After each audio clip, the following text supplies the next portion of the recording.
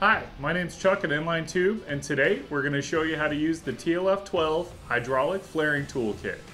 This inline tube professional grade flare kit will form 45-degree double flares, metric bubble flares, GM fuel injection O-ring flares, and GM fuel and transmission push connect flares. This tool uses a hydraulic cylinder to easily form tubing with minimal effort.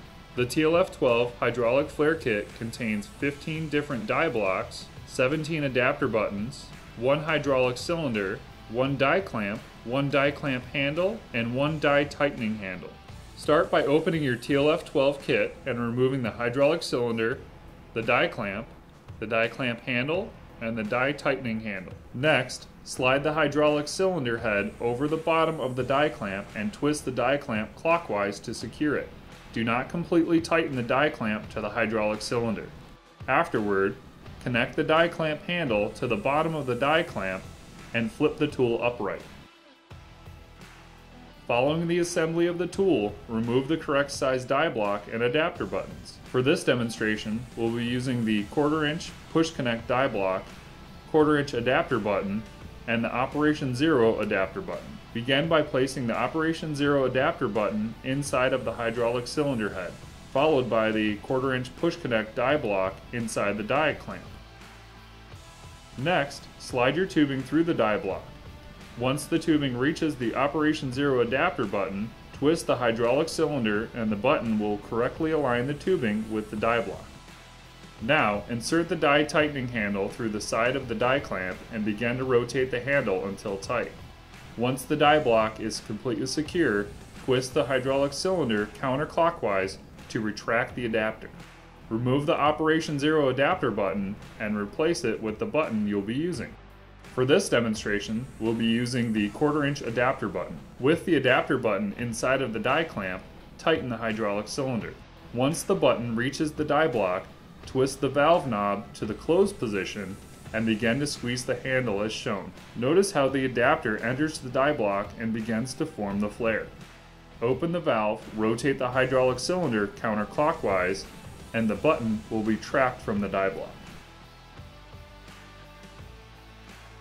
Finally, loosen the die block, remove the line, and your flare is complete.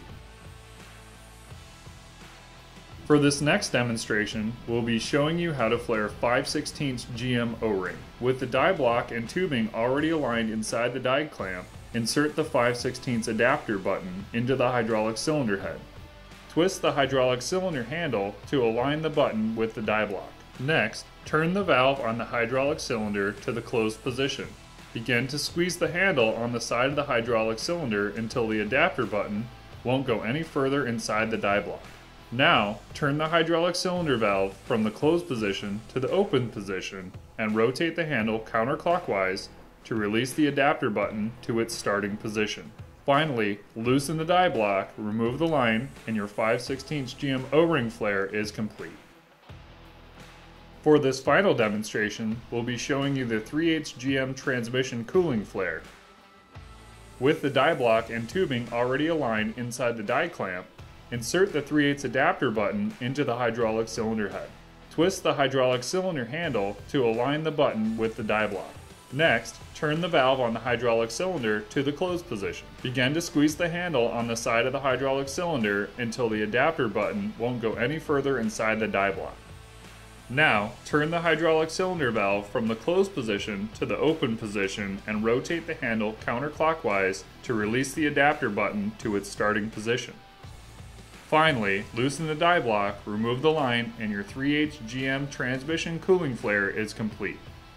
If you have any questions, visit www.inlinetube.com and click the live chat button in the bottom right corner to speak with an expert. Don't forget to click the subscribe button below and like, comment, and share our other videos.